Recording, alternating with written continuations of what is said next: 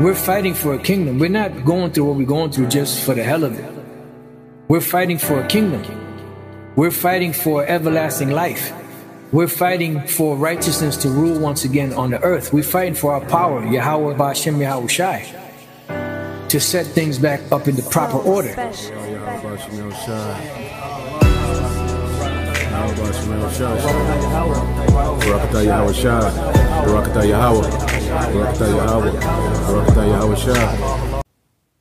Directly, a young student who is pictured with a teacher's foot on his neck. This was at a North Texas elementary school. It did happen. The picture started circulating pretty quickly on Facebook, and Greenville ISD then put the teacher involved on administrative leave while they investigate. So what's the real story here? Well, some in the family tonight tell us that, including that very student who you'll hear from, they don't see a problem with what happened. Our Nicole Nielsen explains from Greenville. I think she was doing it as a joke, like she didn't put pressure on it or anything. Tonight, Zaylin Jackson, the 11-year-old student of Greenville ISD, seen in this controversial photo with his teacher's foot on his neck, is speaking out. I feel like she was just playing. She didn't mean harm. For context, his mother, who didn't want to speak on camera, says she's known the teacher as a friend for years. Zaylin says he also considers her his friend, but he explains what happened yesterday at Lamar Elementary School. The teacher gave me a note, and she said my mom can put her foot on my neck if she have to. I did go with the joke, because, I don't think she was going to put pressure, and she never did. But he does understand what it may look like to others. People think she was just trying to copy George Floyd, including some of his family members who were deeply unhappy with the photo. No matter what race, what person, you don't put your foot on nobody else's child. Today, the district superintendent said, joke or not, a photo like that should never have been taken. Whether the student was a willing participant or not, if it was a staged picture or not, it was still extremely highly inappropriate and should not have taken place, and definitely should not have been photographed. And though the picture has created quite a stir, Zaylin himself has a final message. I don't think she should be fired. In Greenville, Nicole Nielsen, CBS 11 News. And so you know, the district says tonight that their investigation into the teacher will include any witnesses and any people who may have also been involved in that. Tonight. All right, Shalom. First and foremost, I'd like to give all praise, honor, and glory unto Yahweh, Ba'Hashem, Yahweh Shai, Ba'Hashem, Rakakwadash. Double honors to the apostles and elders, GMS, who rule well, teach well, being great examples to us younger brothers. And peace and blessing, salutations to the hopeful elect out there pushing his word and truth and in sincerity across the four winds in the name of Yahweh, Ba'Shem, Yahweh Shai, pushing to get up out of here. Shalom to the hopeful elect, the believers, the listeners that have came back, all right, to the obedience of the scriptures, through faith in Yahweh Ba'Shem Yahweh Shai.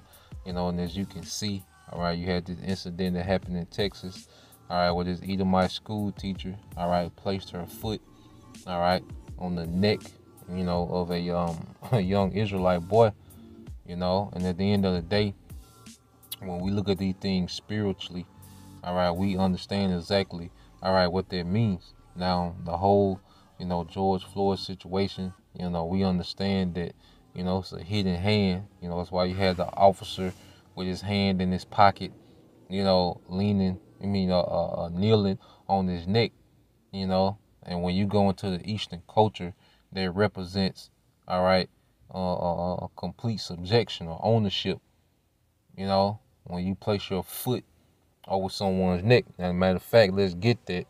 You know, you can see that picture there, but I just want to get that insert, all right, from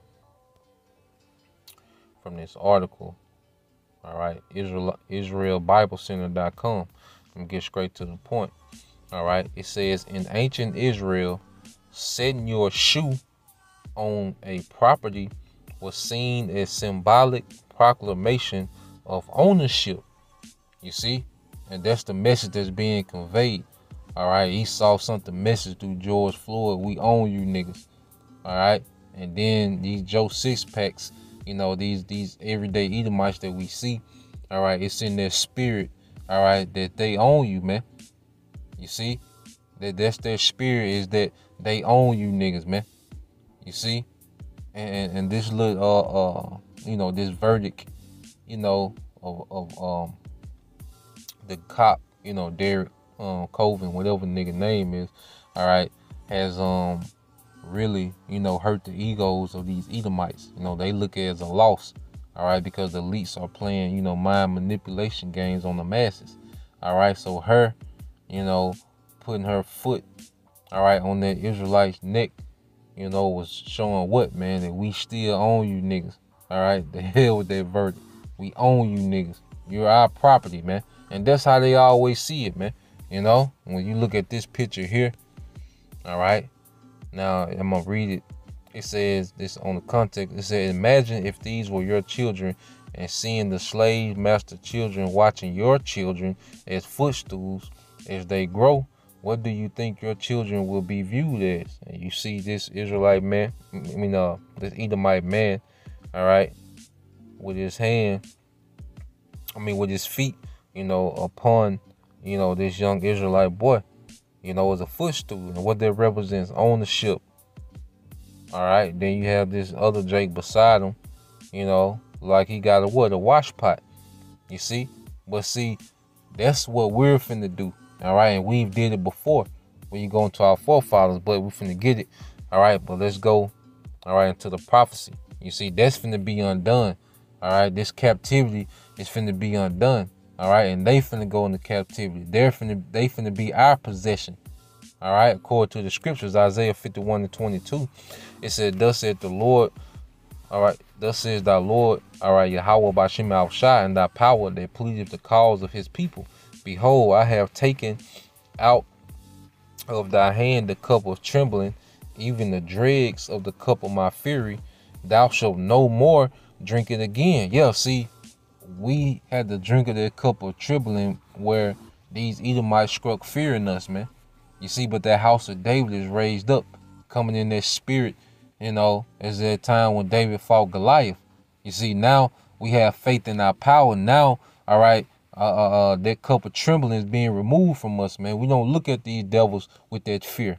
Now, you seen in that video, all right, where that young Jake, you can tell his mother has raised him to be submissive. You see, and what type of parent will let a damn, all right, a teacher put their foot on their child's neck, man? There's no uproar. Now, let that have been their child's father that did that, man. You think the mother would have had the same response? She would have been on the outrage. She would have wanted Jake to get the death penalty, man. You see? But you women, all right, are the enemy, man. The majority of you women are the enemy, man. Just as the lesson, that the brother did earlier this morning, Priest Abaya, all right, going into the enemy has spoken, all right. You're grooming Jake to be submissive to the enemy, man.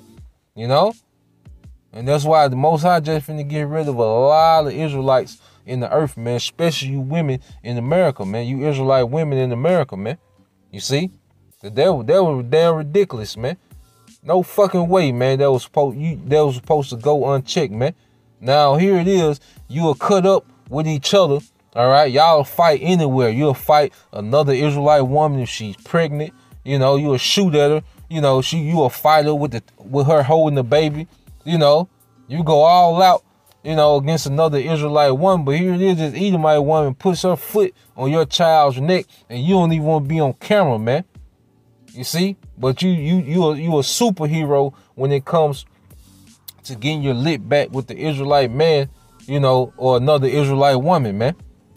Like that little woman, all right, that little, all right, demon that got shot, that she was finna stab another Israelite woman, She got blasted, man.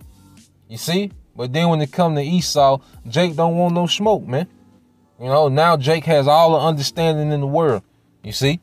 Verse 23 said, but I will put it into the hand of them that afflict thee. See, now that's finna be in the hand of Esau Edom.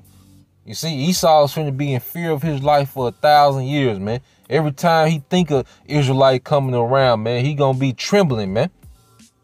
And it says, which have said to thy soul, bow down that we may go over, and thou hast laid thy body as the ground and as the street to them that went over. Yeah, and there used to be of Jake being in that submissive position, man.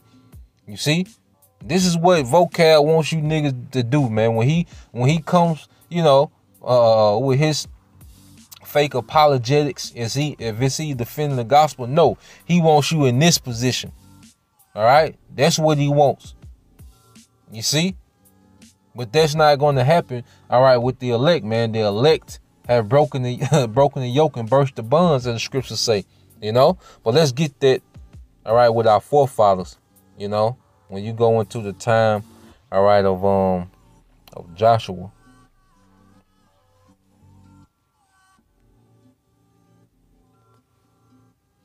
All right, now let's believe Joshua 10. All right, this is the book of Joshua, chapter 10. Now Joshua was conquering heathen kings on the way. All right, to the promised land. All right, this is Joshua 10 and 20. It says, and it came to pass when Joshua and the children of Israel had made an end of slaying them with a very great slaughter till they were consumed, that the rest which remained of them entered into fenced cities, and all the people returned to the camp of Joshua at Makkedah in peace. None moved his tongue against any of the children of Israel. Yeah, there was complete silence. All right, Joshua kicking ass, taking names, man. Joshua, all right, and those Israelite men, that army, with the aid, all right, of the chariots. And it says, then said Joshua, open the mouth of the cave and bring out those 5 kings unto me out of the cave. And they did so, and brought forth those 5 kings, and said unto him out of the cave, the king of Jerusalem, the king of Hebron, the king of Jarmuth, the king of Lachish, and the king of Eglon. And it came to pass, when they brought out those kings unto Joshua, that Joshua called out for all the men of Israel, and said unto the captains of the men of war which went with him, come near, put your feet upon the necks of these kings. And they came near and put their foot upon the necks of them. You see, complete submission of the heathen, man. All right, possession, rulership. All right, and that's coming again. And it happened during the time of David. All right, when you go to 2 Samuel, the 22nd chapter, let's start at verse 30. All right, this is 2 Samuel 22 and 40. So like verse 40, it says, for thou hast girded me with strength to battle, and that standard finna be lifted again for the men of Israel. Them that rose up against me hast thou subdued under me. All right, thou hast also given me the necks of my enemies, that I may destroy them that hate me. And that's coming back. You see, that's coming back, man. We finna have complete authority and rule over these heathens, beginning with you Edomites, man. All right, what else did David, what did David see? What was a vision that David seen? This Psalms 110 and 1. It says, the Lord Yahweh Bashim Al-Shah said unto my Lord, sit thou at my right hand until I make thine enemies thy footstool. You see? And who is the enemy? That's coming back, baby. It's going to be a change of roles, man. You see? Esau chilling, drinking, probably some scotch. All right? That's finna be reversed. You see? And what does it say in Psalms? I believe it's is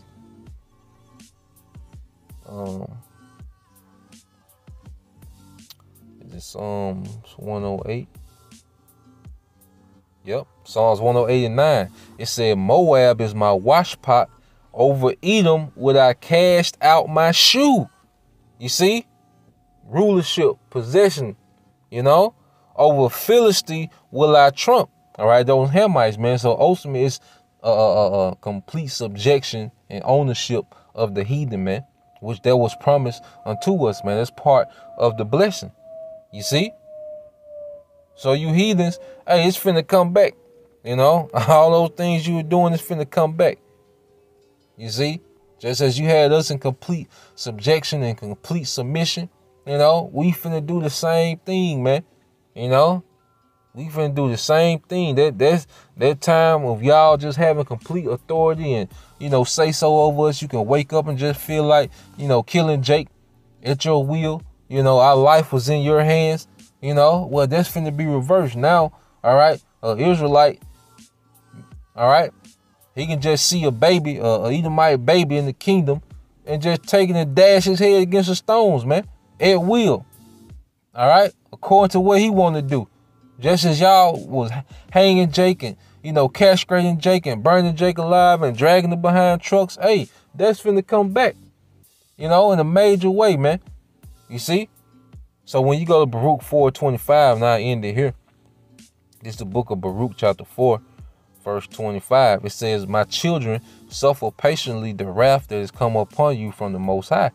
For thine enemy have persecuted thee, but shortly thou shalt see his destruction. Yeah, we're going to see America destroyed. We're going to see this beast system destroyed.